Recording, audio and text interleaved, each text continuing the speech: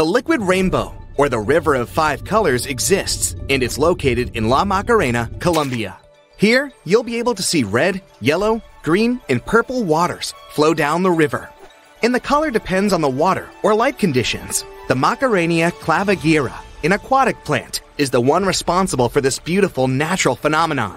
It latches onto the rocks found in the riverbed and gives the river that particular reddish hue. It also helps that the water here is really clear, since there are almost no nutrients or other small particles. The hottest place on Earth and the lowest point in all of North America is called the Death Valley. While traveling there, you may be tricked into thinking you're suddenly surrounded by ice. But that's not frozen water, it's actually salt. As rain mixes with minerals, they dissolve the outer layer of rocks surrounding the area. When the water evaporates, we're only left with the salt. This surreal landscape becomes even more striking once you see the dunes. They only account for a small portion of Death Valley, but are some of the most memorable sights, some rising over 680 feet. Should you ever be at the top of the dunes, you may be lucky enough to experience one of the strangest wonders of the desert: singing sand. Truth is, we've yet to fully understand this phenomenon. One explanation could be that the sand that slides down the dunes actually creates this sound, because of the friction between its grains. When listening to it, it's similar to an airplane flying in the distance. This is one of the few places on Earth where the sand makes such a loud noise that it can be heard by visitors, along with the Namib Desert in Africa, or the barking sands of Hawaii. Earthquake lights can appear before, during, or immediately after an earthquake. These white and blue lights generally last for just a few seconds, but you might catch one of those rare 10-minute ones too at times. It's difficult to study this natural phenomenon because earthquake lights seem to appear at different distances from the epicenter of the earthquake. Sometimes they happen directly over the epicenter, other times as far as 250 miles away. What we do know is that they only happen when the earthquake is strong enough, a Richter scale rating of 5.0 or above. It may have something to do with the release of ionized oxygen by the breaking of certain stone types. This unusual occurrence is called the Hessdalen Lights and only happens on a small patch of land in Norway. They were first noticed in the 1930s. They also neither hover over the valley or move at great speed. Lasting just a couple of seconds, they are rainbow-colored patches in yellow, white, and red. On average, people have seen them between 10 and 20 times per year. The rare element called scandium might be responsible for this weird phenomenon. The Hessdalen lights might be the effect of it combusting with deposits of hydrogen, oxygen, and sodium. This solar phenomenon makes vertical objects look like they have no shadows in broad daylight. For this to happen, the sun needs to be at a 90-degree angle directly above our planet. It's called Lahaina Noon. It translates to cruel sun in Hawaiian. To see it, you'll need to visit any location like Singapore, Nicaragua, and parts of the Philippines that has a 0-degree latitude. In any of these places, you can enjoy Lahaina Noon twice a year. People can see a clear reflection of the sky in the waters of Sasaran Beach, Kuala Lumpur, twice a month. That's because the tides are the lowest during the new moon and full moon days. The thin layer of water stretches across the smooth sand and makes it look like a mirror. Locals call it Mirror of the Sky, and it's a great place to take pictures that almost look photoshopped. The Namib Desert in Namibia is unlike any other desert. These weird circular patches spread all across the Namib, in an area of about 1,553 miles. They're also nicknamed the fairy circles, and the mysterious phenomenon that causes them was discovered a few years ago, in 2017. For starters, since there is little water in the desert, plants compete for food and eventually disappear. Here's where the patches come from. But then, the patches are taken over by termites, so nothing can grow back in the same area. The mountainside of Zhangjiai National Geopark in China is known for its splashes of rainbow and thick straight lines. The rocks here are also smooth, sharp, and several hundred meters tall. The resulting colors are caused by deposits of sandstone and other minerals dating back over 24 million years. Wind and other weather conditions sculpted these stunning shapes over time, giving them varying colors, sizes, and patterns. To preserve the location, tourists are not allowed to climb directly on these rocks. Underneath the frozen waters of Lake Abraham in Alberta, you'll be able to spot some weird objects beneath the ice. that look like frozen jellyfish. These creepy formations are just frozen methane bubbles, meaning pockets of gas that were trapped underwater and got stuck there after the lakes turned to ice. They're made when leaves and grass fall into the water and are eaten by bacteria, which transforms them into methane. It's nice to look at, but dangerous, since it can easily become highly flammable. When the temperatures rise during the spring, the ice melts and these gassy bubbles pop and fizz. It's a spectacular sight. Just remember not to have any fire source nearby. Scientists have found these types of methane bubbles out there stretched over 3,000 feet long areas. The Kjærrug Bolton boulder got trapped there during the alternating melting of Norwegian glaciers in the flooding of the valleys. It's become a popular hiking location and an even more popular one for taking pictures. Visiting it does take you more than 3,280 feet high. These are lenticular clouds, and they create a lovely illusion. If you look at them, you might think they look like mountains that are somehow wearing white, fluffy hats. These clouds are most common where strong, wet winds blow over harsh terrain. Mount Fuji is famous for its lenticular clouds, but they were also seen at Mount Rainier in Washington and Mount Errigal in Ireland. This forest of giant limestone spikes is called Singi, which translates to where one cannot walk barefoot, or walk on tiptoes for people living in Madagascar. To see these needle-like formations from this national park, a bridge was set in a place where tourists can walk across, covering more than 580 square miles. This forest has some rock pinnacles reaching over 2,500 feet high. In the colder season, New York's Letchworth State Park, sometimes called the Grand Canyon of the East, has its own phenomenon. Water from a natural spring-fed fountain freezes mid-flight, making a sharp ice volcano. It also grows larger and larger as winter days pass, sometimes growing as tall as 50 feet. Seleniceurus grandiflorus. Let's leave it on the screen for now. Right, this one looks like a wilted cactus on any given day. But on one magical summer evening, this mysterious plant makes up these vanilla-scented white blooms. Unfortunately, it only lasts until the next morning. For botany enthusiasts, there is an annual show at Tucson's Tohono Chul Botanical Gardens, which features the largest collection of such plants. The annual show is quite tricky to organize too, since the bloom can only be predicted on the day it happens. To witness a rare, golden waterfall, you'll just have to drive out to Yosemite National Park at the Horsetail Falls. Plan your trip in winter or early spring. That's the only time during the year when this weird phenomenon can be spotted. It's nothing more than sunlight, at dusk, hitting the waterfall in such a unique way that it makes it look like a river of lava, or gold, the viewer's choice. That's the reason why during this time of year, the Horsetail Falls is also named the Fire Fall. This site is becoming less and less visible in recent years because of drought. Somewhere, far, far away in the cosmos, a massive star is reaching the end of its life. Maybe it has run out of its cosmic fuel, hydrogen. Maybe it's become too large, collapsing under its own weight. Or maybe it had been munching on matter, shamelessly stealing it from its companion star until it became unable to handle its own mass. Whatever it is, the star reaches the very last stage of its life, and it's not fading quietly into the dark fabric of space and time. No, it spews its stellar insides, like Mr. Creosote from Monty Python, all over the universe in a tsunami of particles and elements, turning into a supernova. And it's one of the most extreme things in the universe. Sounds scary. What if one of those exploded near our home planet? Would we survive? Well, that's a legit question. But first, let's figure out what is a supernova.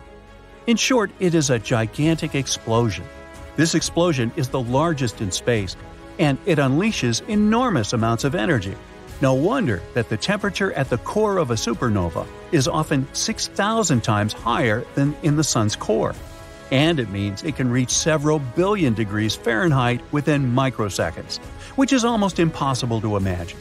After that, atoms get crammed together so infinitely close that the squeezed core recoils and the star explodes, creating a superheated shockwave. It might come as a surprise, but many of the elements you're made of come from supernova. It can be anything, from the oxygen you're breathing to the calcium your bones contain. The iron in your blood or the silicon in your computer could easily have been brewed in the heart of a star. And when a supernova explodes, it unleashes a storm of nuclear reactions, which in turn produces lots of building blocks making up the world around us. Supernova can also be called neutrino-producing factories, and that's a big deal.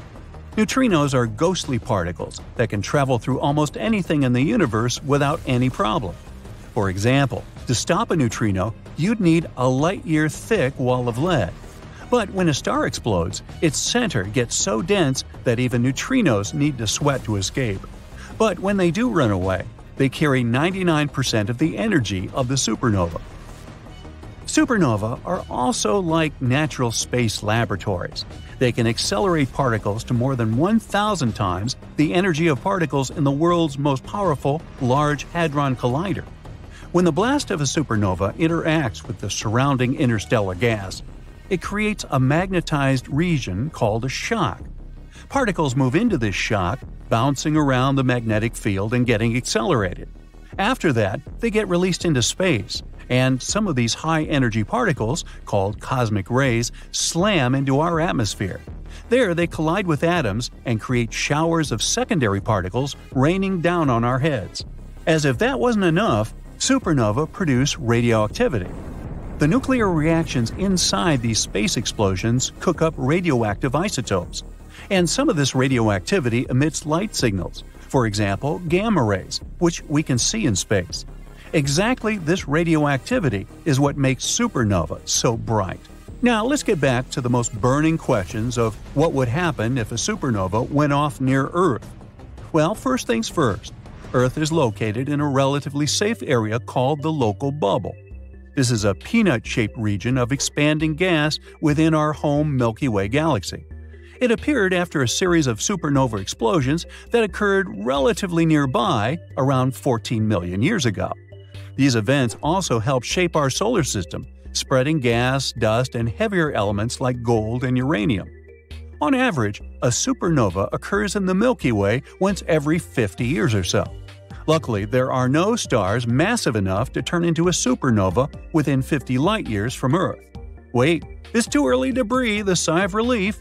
A binary star system around 150 light-years away might potentially put us at risk. Binary star systems are Type 1a supernova. Explosions occur when the matter from one star is pulled away into the other, usually a white dwarf. Eventually, the white dwarf explodes, producing a supernova of epic proportions. There are also Type 2 supernova.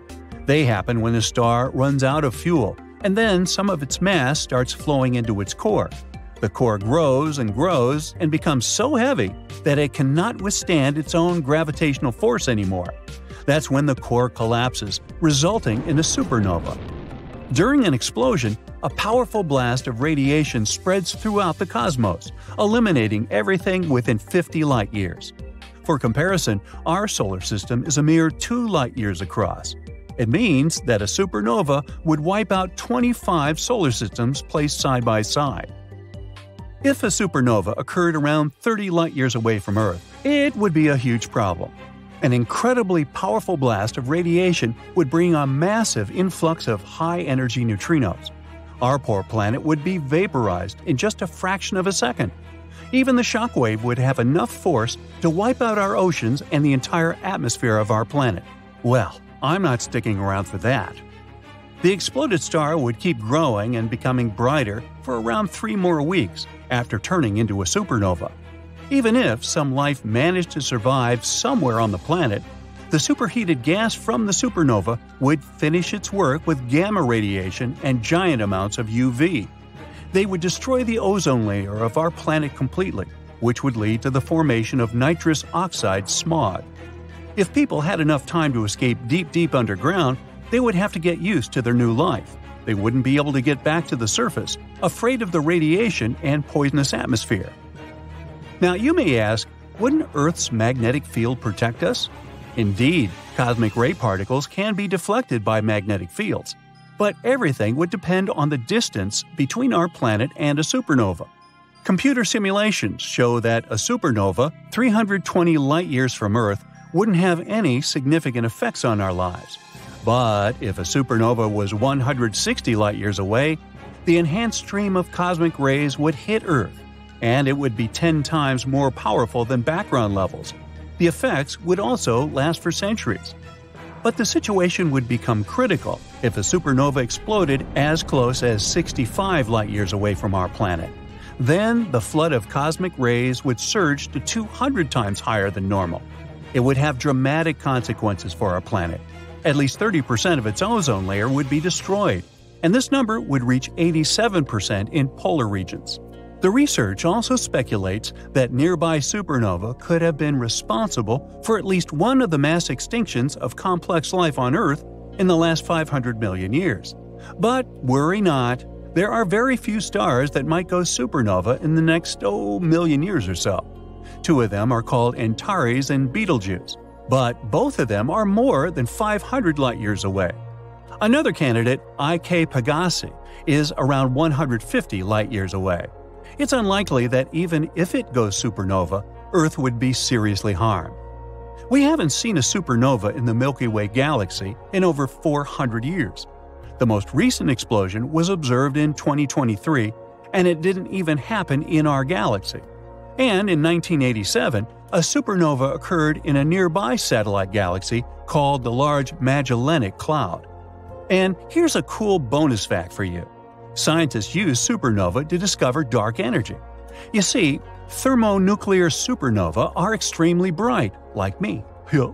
And since their light can brighten and dim in a certain way, they're like lighthouses for astronomers.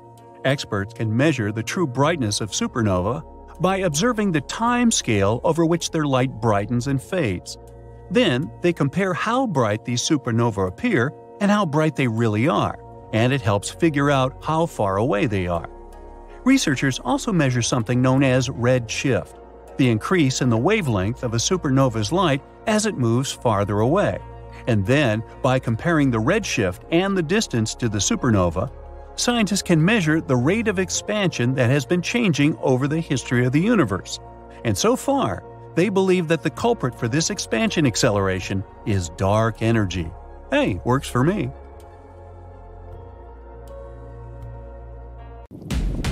Hey, you're running through a vast field at night, as if something is chasing you right now. The light of the full moon brightens your path, and you see a circle of light around it. You run on looking for a safe shelter. It's not about werewolves, who are said to appear when the moon is full. Soon, this place will be the epicenter of a major storm. This very circle around the moon is called a halo, and ice crystals cause it in the sky. When the moon is full, it reflects a lot of sunlight. These rays then pass to the Earth's surface, but they curve their trajectory and split as they pass through hexagonal ice crystals. As a result, we have a halo of different colors, almost like a rainbow. The inner edge of the halo is red and the outer edge is blue. It looks beautiful, but the presence of ice in the clouds means this ice will soon turn into water and begin to fall to the ground. And this rain will be so heavy that you'd better find a shelter beforehand. If the weather is quite warm and the clouds are closer to the ground, you might see a similar phenomenon, a corona. It's much smaller than a halo, but much more colorful. The bluish-white disk on the inside turns brownish-red on the outside. Unlike halo, the corona is made of water droplets. The smaller these drops are, the larger the corona will be. If the water droplets are large, the corona will look like a bright spot the size of the moon itself. Both the corona and halo might also occur during the day when the sun is shining. But be sure to wear sunglasses before just glancing at it, because it's very bright and really bad for your eyes. As soon as you find a shelter, it starts raining heavily. Whoa, what is that? Are you being photographed? No, the flash you just saw is lightning. Bam! Thunder is so strong, the windows in the house start to shake. Here's a tip on how to tell if you're far away from the epicenter of a thunderstorm. When you see lightning, start counting. 1 1,000, 2 1,000, 3, and so on. When you hear the thunder, stop counting. Now you have to divide that number by 5. If you can count to 5, it means the epicenter of the thunderstorm is 1 mile away. If you didn't find a shelter before the thunderstorm started and it caught you in the open, leave the high ground immediately. Any mountain or hill is a high-risk area. Don't even think about hiding under a tree. Tall objects are the first target for lightning. Power poles are also at risk. If a thunderstorm catches you riding a bike, drop it immediately and run away. Same if you were riding in a convertible, golf cart, or motorcycle. If a thunderstorm started while you were in an open field, the tallest object here is you. Get down and try to cover yourself somehow. If you're not alone, try to keep your distance from each other. Whew! Now let's admire the beautiful sunrise. It looks like someone spilled red paint on the sky. This beautiful view means it's about to start raining. You can see a red sky at sunrise because the high-pressure zone has just passed you by and is now followed by a low-pressure zone with high water content in the air. So take an umbrella with you or go back to a warm bed and stay indoors. There's an old saying to keep it all straight. Red sky in the morning, sailor take warning. Red sky at night, sailor's delight. Sometimes you can even predict rain by smelling it. It's all about ozone molecules. Storm currents bring ozone down from the upper atmosphere, and when the storm is about to start, you can smell a sense of cleanliness. It's like you just washed the floor with clean water. Your sense of smell gets more sensitive before it starts to rain.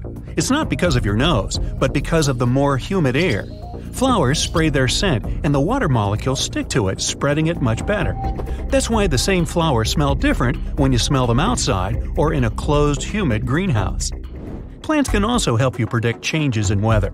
If you touch the grass in the morning and it's wet, it means it's going to be a clear day. That morning water on the grass is dew.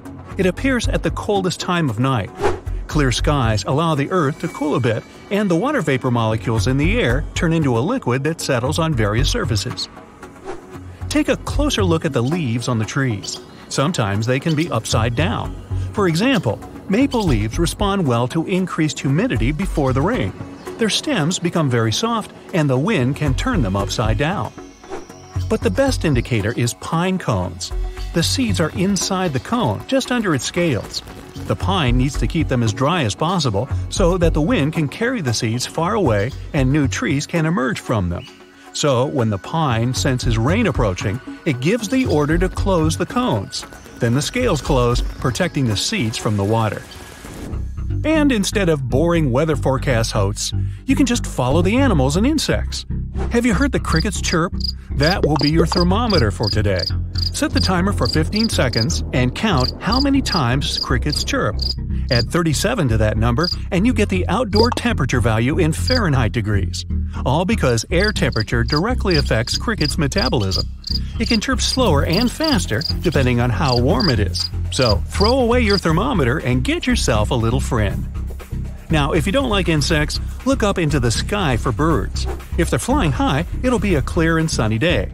But before it rains, air pressure prevents birds from flying high. You may see them flying in flocks very low, most likely looking for shelter. So even if the sky is clear, air pressure tells you that rain is coming. If you live near a river or lake, you can hear toads singing, although you can't quite make out the lyrics because it's in toad. They are especially loud before it rains hard. Toads, in general, love wet weather, so they just get excited. Rain is also the best time for females to lay eggs, so they scream loudly in search of a guy to wed. Ow! A mosquito has just bitten you. If mosquitoes are being especially aggressive, you better find a shelter fast. The insects are just trying to eat more before they have to starve during the storm. Also, the warm, humid air makes us sweat more, and we become even more attractive to mosquitoes. Insects also gather in swarms before a thunderstorm. They love the moisture in the air and start circling in a dance. But then they vanish into thin air. It means you have 1 hour left before heavy rain starts. To predict the weather for the next day, you need to watch the bees. If it rains tomorrow, the bees work overtime.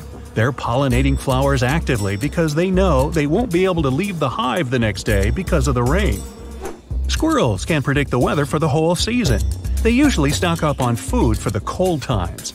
And if they start doing it early, it's going to be a tough winter. You can see squirrels running around looking for acorns. They hide them in the ground and run to find the next one. The squirrels often forget where they hid their food. These acorns turn into little sprouts, so we have many new trees, all thanks to squirrels. Animals can also predict disasters like earthquakes. Scientists once did a study in an area with frequent earthquakes in Europe. They put trackers on cows, dogs, and sheep. About 18,000 earthquakes occurred there during that time. Most of them were insignificant, but there were also 12 with a magnitude of 4 on the Richter scale. And each time, before the earthquakes, researchers recorded strange animal behavior. It was as if they were trying to escape from the earthquake zone. Scientists believe animals can sense the ionization of the air before a disaster with their fur. Their good sense of smell also allows them to smell gas. It comes from moving deep underground and then trying to find its way out through small cracks in the surface.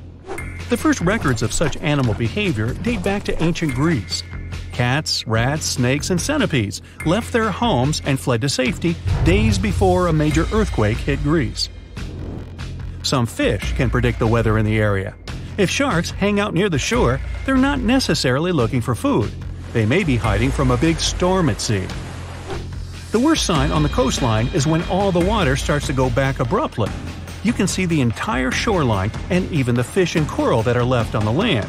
Run away immediately, because soon a huge tsunami wave will come here and wash everything away. Ah, beautiful! You're walking with your friend and look up at the sky. The sun looks a bit different today, like it has some kind of ring around it, a rainbow type thing. Huh? Hey, look at that! Your friend pulls his head up out of his phone. You shouldn't look directly into the… Stop everything, he says. It's a sun halo. We need to find shelter now, unless you have the world's biggest umbrella on you. A sun's halo is nature's sign that there's a snow or rainstorm on its way. It's caused by clouds that are made of bazillions of small ice crystals flying around 20,000 feet. Sunlight goes through those crystals, which causes the light to split and refract, like when there's a rainbow. Now, don't look at the sun halo directly. It's going to be tempting because it's not something you see every day. Plus, it's really beautiful. But ultraviolet light can burn the exposed tissue of your retina and cause serious damage. So, not worth it. Grab some sunglasses and you're good to go. This phenomenon lasts about 40 minutes. These clouds are the same ones that can cause a spooky ring around the moon at night sometimes. Nature sends early signs of disasters in many ways. J-shaped trees means there's a landslide coming. Since the ground is moving slowly, the trees grow into the super selfiable shape. Try to find a flat area and avoid going near any trees, unless you have superhuman strength. You're on a nice walk on the beach. Sand, sun, not a cloud in the sky. Then, out of nowhere, you see the ocean going back away from the shore. Suddenly, you can even see bits of coral, small fish, and other random small sea animals. That's a good sign to leave. There might be a tsunami on the way. A tsunami is formed when there's an earthquake underwater, and it can hit the coast at 500 miles per hour. It's mostly a Pacific Ocean thing, but why risk it? If there's a channel of choppy water on the beach, stay away. There might be a rip current under the surface that can be extremely dangerous. Sometimes waves hit the shore in a weird way, which forms these rip currents. You might see a strange gap in the waves, or you might notice random bits of seaweed going in all different directions. If you don't ever find yourself caught in a rip current, try to stay afloat and don't waste your energy swimming against the current. Yell out for help and try to float your way along the beach. Once you break out of the channel, swim diagonally to the shore. If you find yourself in the ocean and see a group of sharks swimming, okay, this scenario doesn't sound good either way. Well, the good news is they're not necessarily coming for you. The bad news? The sharks might be trying to escape from a huge tropical storm or even a hurricane. Sharks can sense these things, so when nature gets angry, they group together and swim deep under the surface to get to safety. You probably shouldn't follow them. Good luck! The golden rule since ancient times: follow the animals. Insects, rats, and snakes leave their homes a couple of days before really big earthquakes. Scientists can't track or really explain how they know it's coming. It seems animals really can sense earthquakes, maybe because they feel those smaller initial shock waves that we don't even notice. What if you see animals running towards you? Well, that could mean you're about to get eaten for breakfast. Or it means there's a wildfire behind them. Amphibians like frogs, toads, and salamanders try to protect themselves by burrowing down into the ground. Others just run. Before you start running alongside them, check to see if you can see smoke. You don't want to sprint flat out for nothing. Well, it's not just animals. We can spot warning signs too. For example, if you notice your hair suddenly starts to stand on end and your jewelry starts to buzz, take shelter right away. Lightning might be about to strike somewhere nearby. If you're outside and can't run into a house, make sure not to stand near any tall structures. Lie flat on the ground. Be near water. Seek shelter under an isolated tree or stand in an open space. And don't stand on top of the Empire State Building. That thing gets zapped hundreds of times a year. Do you like skiing? It's all fun and games until all you can see is white. Avalanches can move up to 80 miles an hour, so watch for some warning signs. Does it feel hollow when you walk in the snow? Are there cracks around your feet? Can you see a huge avalanche coming? Time to go! Sometimes a storm mixes its blue light with the red light from the sun, and you get a pretty impressive green. Enjoy it from a safe distance, preferably indoors. This super tall thundercloud usually means you're about to get smashed by hail, or worse, a tornado. Find cover somewhere, like in an underground parking lot or a basement. It might be a bit embarrassing if you're wrong, though.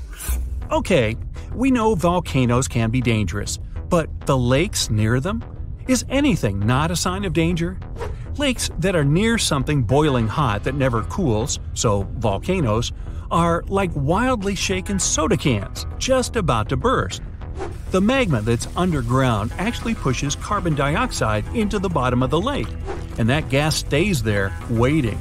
Then, even something boring like rain can disturb the lake a little too much and bam, or boom! You get the picture. Diving, swimming, snorkeling, the sea can be amazing, but it's pretty unpredictable. When two wave currents run into each other, they can create a cross sea. It looks pretty cool from far away, but it can be really dangerous for swimmers, surfers, or even ships. There's a strong current roaming around under the surface. You're walking on the beach, apparently every good story starts like this, and all of a sudden, woo, a cave. How cool is this? You should probably go in there, explore a bit, and no. If there's a full moon out, you might not be able to get out of that cave. A full moon affects the tide and makes it lower than usual. That cave might be more accessible, but instead of an exciting adventure, you could end up trapped in there until the next full moon. Bring a big lunch. A wall cloud is one of those things you're both excited and scared to see. Scared because you don't know what it is. Excited because, well, how often do you see something like that? Whatever you feel, tell your legs to start running. During a thunderstorm, these wall clouds sit lower than anything else and can be up to 5 miles long. And if they start spinning, well, Dorothy ended up in Oz. Who knows where you'll end up? It's 2009 in Italy. A man was hanging out in his kitchen. Then he saw some flickering lights. He knew just what to do. He moved his family to a safe place. A couple of seconds later, a massive earthquake hit the whole region. His family survived thanks to his quick reaction. He knew these flickering lights were actually a sign of an upcoming earthquake. People have been seeing these mysterious lights for ages. Some thought it was some kind of sign coming from space. Scientists never used to take them seriously, but after the invention of photography, more and more evidence of these strange lights appeared. Soon, they realized the connection. The lights appear, and pretty soon, the earthquake hits. After a bit of digging around, they actually found some records of these earthquake lights from hundreds of years ago. There were bluish flames coming out of the ground right before an earthquake.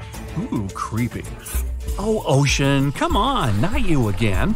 Okay, but just one more. If you see the oceans turned all reddish-brown, don't go in the water or anywhere near it. This red tide is caused by toxic algae and is something you can find all over the world. That toxic algae can be there even if the ocean's a normal color. Getting that stuff all over you can cause some health issues. Rinse yourself off in fresh water as fast as you can. You know, they even wrote a holiday song about it. Algae Home for Christmas. No, really. Look at this ominous dark cloud. Is it rotating? What on earth is happening here? What you see is called a supercell. It's a storm, often a thunderstorm, that contains an updraft rotating about a vertical axis.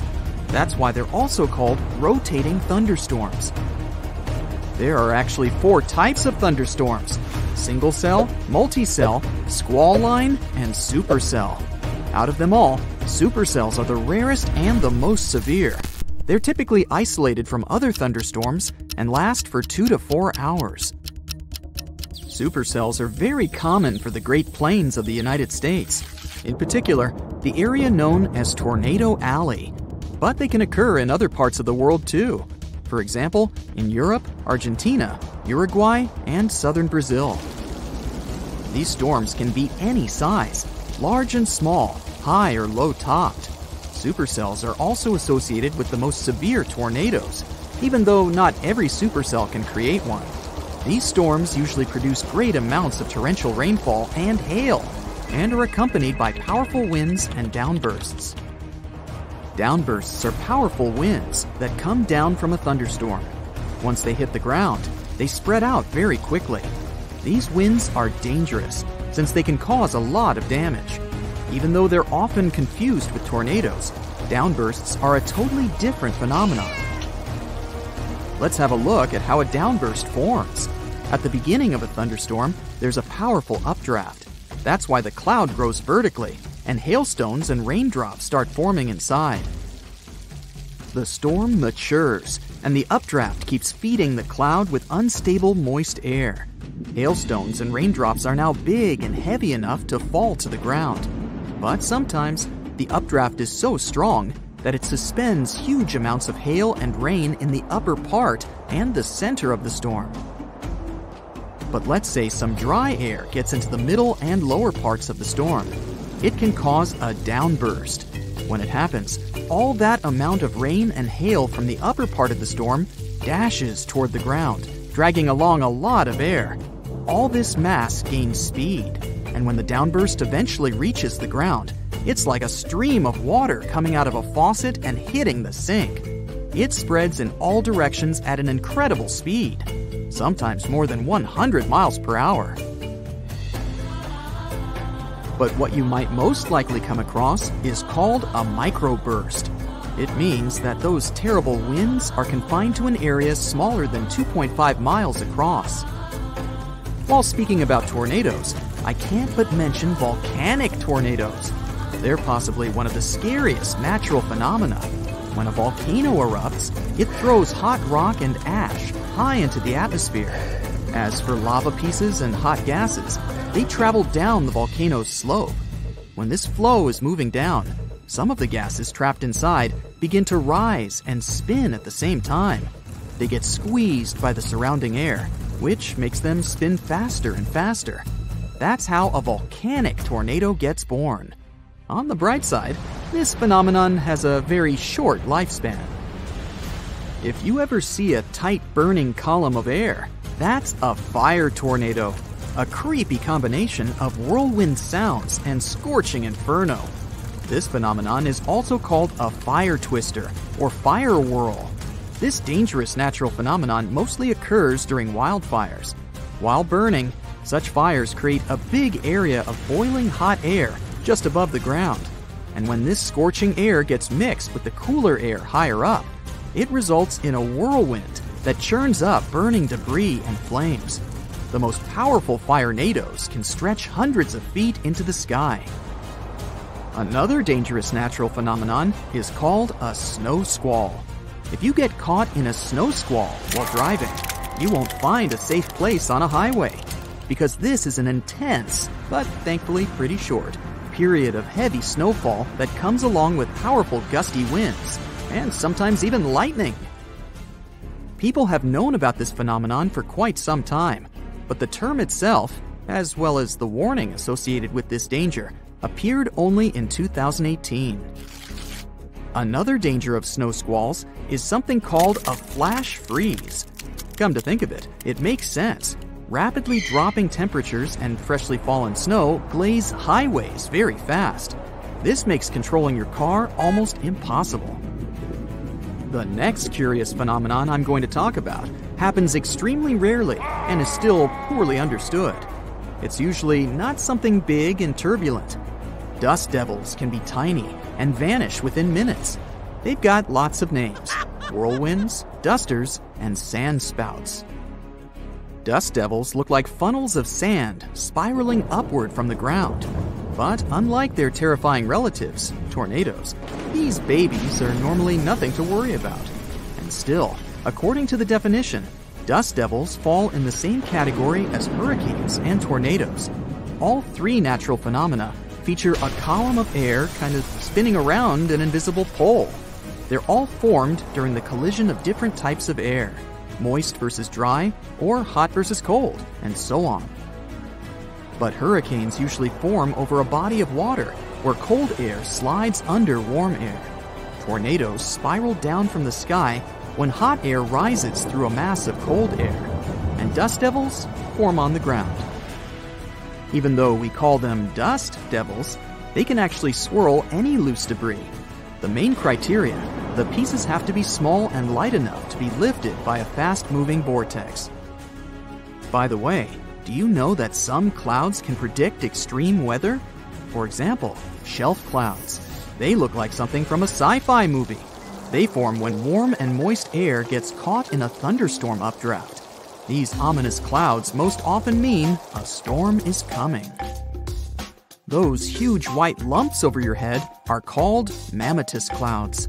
They can make you believe the sky is falling.